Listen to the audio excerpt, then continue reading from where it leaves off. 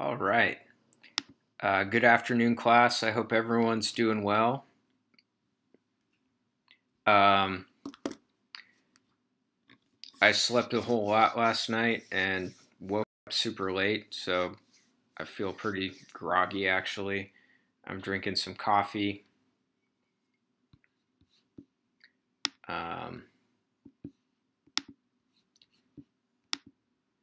So here's my coffee mug I thought I'd show you.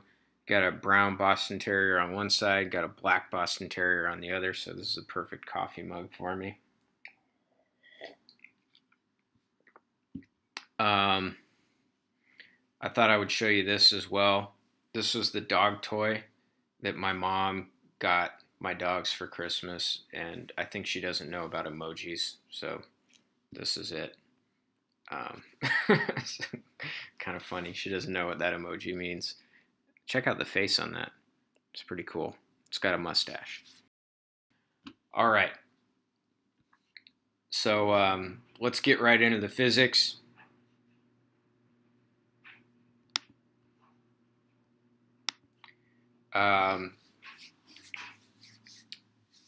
So what we're going to talk about today is basically the equation E equals mc squared. Okay.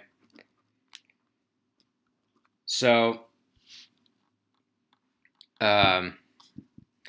what this equation says is that mass can be converted into energy. Energy can be converted into mass. So basically, energy and mass are the same thing. If I give you energy, you actually have more mass than you did before. Okay? So they're the same thing. And actually, what this means is that because the speed of c is the speed of light here, because the speed of light is so large, that means that a small amount of mass is actually converted into a huge amount of energy. So for example, what if we were to convert a human being into pure energy? So we were to take all that mass of the person and just completely turn it into energy. Well, let's say the mass of the person is approximately 50 kilograms. All right.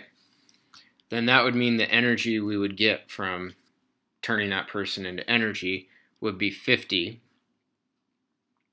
times the speed of light, which is 3 times 10 to the 8th, squared.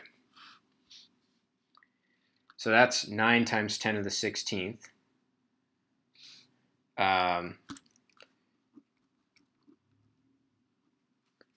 Times 50. So that's 4.5 times 10 to the 18th joules. That's a lot of energy.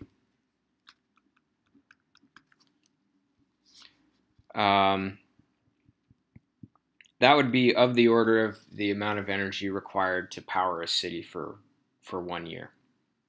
Okay, so it's a lot of energy. Now, when we're talking about things like elementary particles, when we're talking about things like nuclei, elementary particles, things of that nature, it doesn't really make sense to things of that. And 1 atomic mass unit is equal to 1/12 the mass of a carbon-12 atom. Okay? So this is kind of a weird definition, but you have to make a definition, or this should be nucleus, my bad, not an atom. So It doesn't include the electrons, not 1/12 of the electron mass as well. It's just the nucleus of carbon-12. So why do we have to do this weird definition? It's because, you might say, well, isn't that just the mass of a neutron or just the mass of a proton? Well, yes, it is approximately, but you have to remember there's a potential energy associated with a bunch of nucleons together, and energy is the same thing as mass. So when you put nucleons together, the mass of the nucleons together is different from the mass of the nucleons separate because of the fact that there's a potential energy, which is the same thing as mass. So that's pretty crazy to just wrap your head around, is that when you put things together, they have a different mass from when they're apart, okay? So that's why we have this weird definition. We can't just say 1 AMU is the mass of a proton. So if you work this out in terms of grams, this is 1.66 times 10 to the minus 24 grams, or 10 times 10 to the minus 27 kilograms. Okay. Written in terms of AMUs, atomic mass units, the mass of the proton is equal to 1.007277 atomic mass units. So that's something you should write down. It's also in your textbook, but the mass of a neutron is 1.008665 atomic mass units. All right. So the neutron is actually slightly heavier than the proton. Why is that? Well, it's because the neutron has slightly, as we're going to learn later on this week, the neutron is actually made up. The neutron is not an elementary particle. It's made up out of things called quarks. And the quarks have a potential energy which affects the mass, okay? And it's a different amount of potential energy from a proton. The mass of an electron, which is also known as a beta minus, is 0.00548 atomic mass units. Okay. A really easy way to remember the mass of an electron is to remember that it's approximately the mass of a proton divided by 2,000. Electrons have about 1/2000th the mass of a proton. All right. So this is the AMU. So this equation, E equals mc squared, only works if the energy is expressed in joules and the mass is expressed in kilograms. So if we write this in terms of atomic mass units, we have a different conversion. So it actually turns out that 1 U of mass, 1 atomic mass unit, is equivalent to 931.5 mega electron. So 1 U is 931.5 million electron volts. So again, we could convert atomic mass units to joules, but like I said, joule is not the appropriate unit for energy when we're talking about elementary particles. It's just too large of a unit. We want to talk about electron volts, or in this case, millions of electron volts. Okay? So electron volts are the unit that is appropriate for atomic processes and nuclear processes. Okay, so this is E equals mc squared when we talk about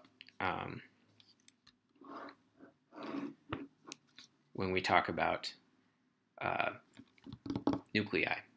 All right, so there's this thing.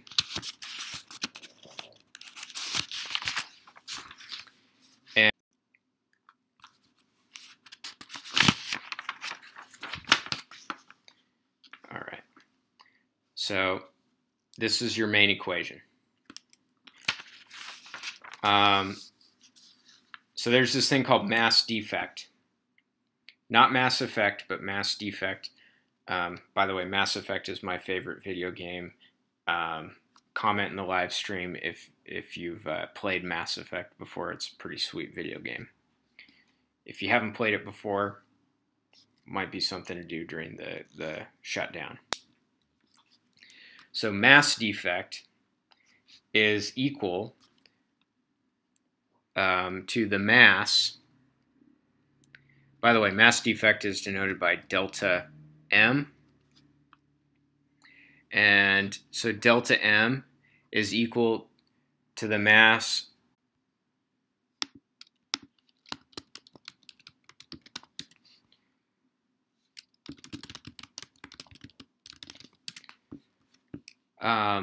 so mass defect is the mass of the separated nucleus minus the mass of the formed nucleus.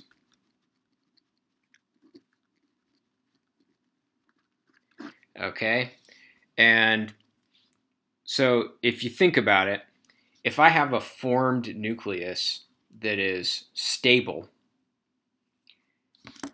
that means it's stable, so it means it doesn't want to break apart. If I add energy to it to break the nucleus apart into protons and neutrons, I've added energy to the system, and so therefore I've added mass to the system.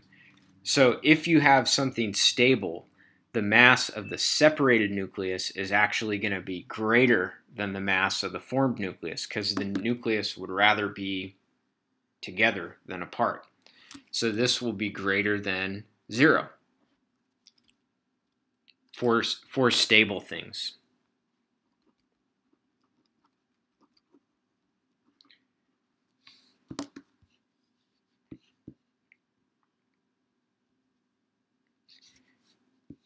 And so this is of course a relative thing. All right. So let's go ahead and we're going to do an example here. And we're going to compute, we're going to consider plutonium-238. Plutonium has atomic number 94 and mass number 238. So that means that there are 94 protons, okay, and then there are 238 minus 94. Let me see if I can remember how to do subtraction here. 4, so that's what, 144 neutrons. Okay, so let's compute delta M for plutonium-94. Now plutonium, if you don't know about plutonium, it's unstable, so I would probably expect this to be less than 0 because plutonium wants to fall apart. But it could still be greater than 0. It just means that there are other things with a that are more stable. Okay. All right. So what is the mass of the separated plutonium nucleus? Well, that's going to be, it's going to have 94 protons, and I know that the protons have a mass. So if you look on the other page of this notes, I gave you that mass. So the mass of a proton all by itself is 1.007277 atomic mass units. The mass of 144 neutrons would be 144 times 1.008665 U. So this is the mass of the separated plutonium nucleus. Now we want to subtract from that the mass of the formed nucleus. That is something that you would look up, and in fact, I found it in my nuclear engineering textbook. It told me what the mass of the formed plutonium-238 is, and I have it written down here. It is 237.998068 U. So I looked it up. So we can do that, and we can calculate the mass defect. So pause for calculator.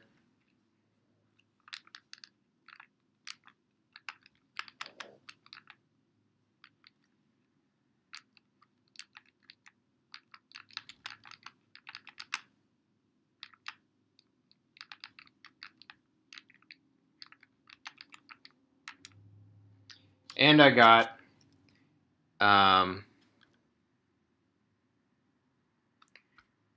plus 1.933934 U. So it's a positive number. So what does that mean? Does that mean that plutonium is stable? No, not necessarily. It just might mean, so there might be something with a larger mass defect that is even more stable. Okay? So maybe I should just say maybe it's bigger for stable things. Okay? So there is something called the binding energy of a nucleus, which is equal to delta M converted to energy. Okay? And basically what this is this is equal to the energy required to blast the nucleus apart.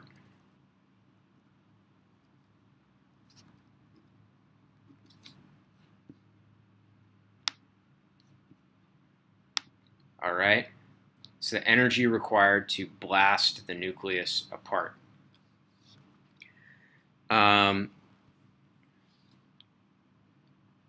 So let's go ahead and calculate what is the binding energy of the plutonium-238, excuse me. Well, I take that 1.934 U and I need to convert that to energy. So if I look on the page over here, I can see that 931.5 mega electron volts is what you get from 1 U. By the way, if you want to sound hip like a physicist, you can call this a MeV. Okay? So 1 U converts to 931.5 MeVs. So doing that calculation,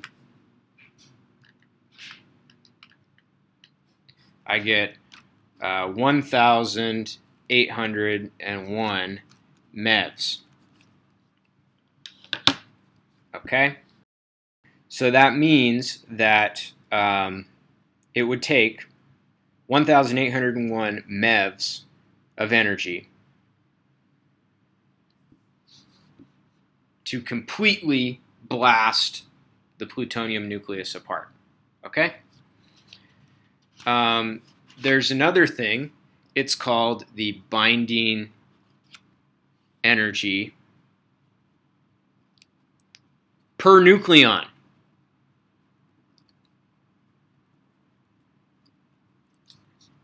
Okay? And it is equal to the binding energy divided by the number of nucleons, which is A. All right? And you could think of this as sort of a pound for pound stability. Okay? You know, kind of like, you know, obviously, if I always think about boxing when I think about binding energy per nucleon, right? You have the heaviest boxers obviously are going to have the most force to their punch. But really what matters, you know, boxers have different weight classes, right? So it's within your weight class who can punch the hardest, all right? So it's like pound for pound stability.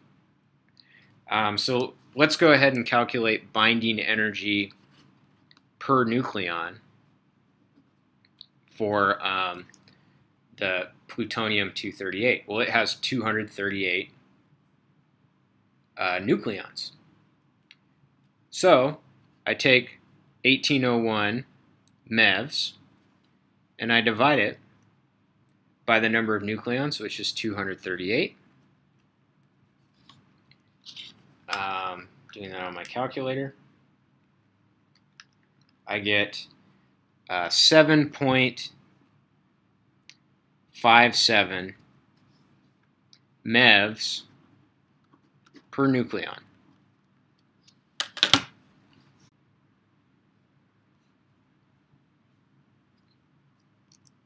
So that's the binding energy per nucleon. I'm going to attempt to show you a graph here. So let me see if it comes up. Oh yeah. All right. So this is a graph right here of binding energy per nucleon versus, oh, you can't see the whole thing. Let me scroll a little bit. Binding energy per nucleon versus mass number. And you can see that the binding energy per nucleon of iron is the largest. So what that means is that iron is the most stable nucleus. Okay? So things that are, so iron is the most stable nucleus. You can see that, which is called fusion. Okay? So, so at any rate, this is something that's kind of interesting. If we think about stars, gosh darn it, stars are made up mostly out of hydrogen and helium. Now, hydrogen and helium has a very low mass number. That's less than iron. So stars become more stable by fusing hydrogen together and helium together to make larger mass numbers. Okay? But that can only happen until you get to iron. So stars can only fuse elements up to iron. So once a star, so basically what stars are doing is they're turning hydrogen into iron over time. So, you know, basically a star can only make up to iron. Everything else, all the other heavier elements in the universe, gold, silver, etc., those can only be made in supernova explosions. So if you have anything on your body that is made out of gold or silver, you can rest assured that that was made during a supernova explosion sometime in the past. So that's kind of cool. So that's the thought I will leave you with. Have a nice day.